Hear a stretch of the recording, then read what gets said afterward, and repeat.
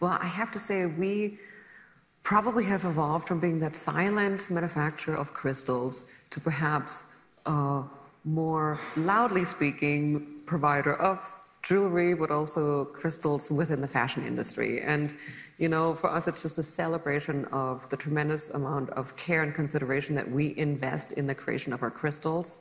The quality control is superb within Swarovski.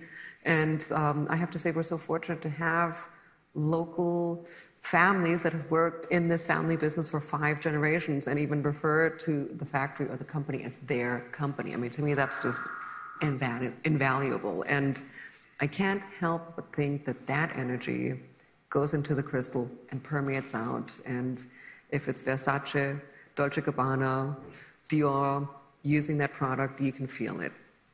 How proud do you feel personally as a woman working in the business and the only female member, I believe, of the board there to carry the name and to carry the business forward?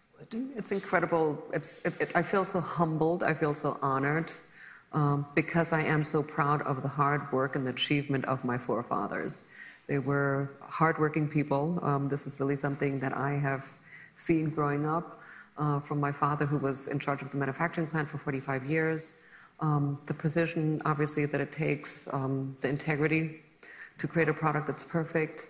And yes, in a certain sense, it is not a burden, but the pressure is big to carry this into the next generation and really contributing to its success and ensuring that we really stick to our DNA, we stick to our values, and we are as relevant today as my grandfather, great-great-grandfather was 125 years ago when he created the company, and certainly was innovation back then that made him even able to exist.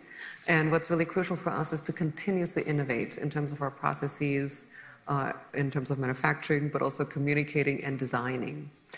But I'm proud because our product is so positive, you know, and it is about female empowerment. And my great-great-grandfather's motto was, in 1895, it was pretty much only royalty that wore diamonds. And he wanted every woman to feel what it feels like to wear a diamond. And he made that possible for them. Hey there, thanks for checking out CNBC on YouTube. Be sure to subscribe to stay up to date on all of the day's biggest stories. You can also click on any of the videos around me to watch the latest from CNBC. Thanks for watching.